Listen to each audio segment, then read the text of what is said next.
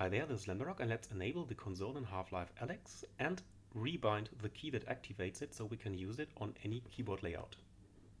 So go into the properties of Half-Life Alyx. Right mouse on Half-Life Alyx, properties.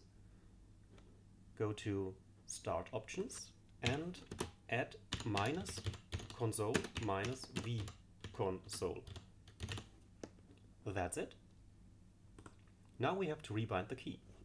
Open an Explorer window and go to your Steam library. Steam library, Steam apps, common, Half-Life Alyx. Game, HLVR, CFG, and look for a file called user_keys_default.vcfg and simply edit it. Look for a command called toggle console. This is the key that activates it. I would like to bind it to a function key, so I simply delete this, F2. So this will now activate the console when I hit the F2 key. Save it. Go back to your Half-Life Alyx here and play it. It will take a bit.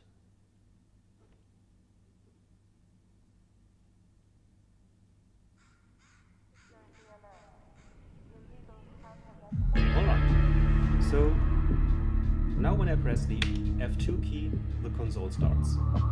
And that's it. Thanks for watching. Oh yeah, and there's one thing. On some mods in the workshop, it can occur that there is a disabled AI, so the enemies freeze and stuff.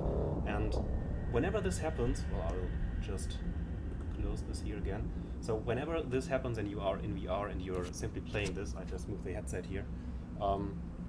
Well, I advise you to take off your headset before you type on your keyboard. Not that you do something there.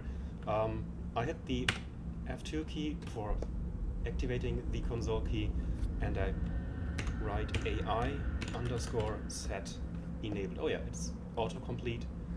AI set enabled, 1 space and 1. If you do the type in this command, the AI will be enabled again. So that's how you fix it. So again, thanks for watching.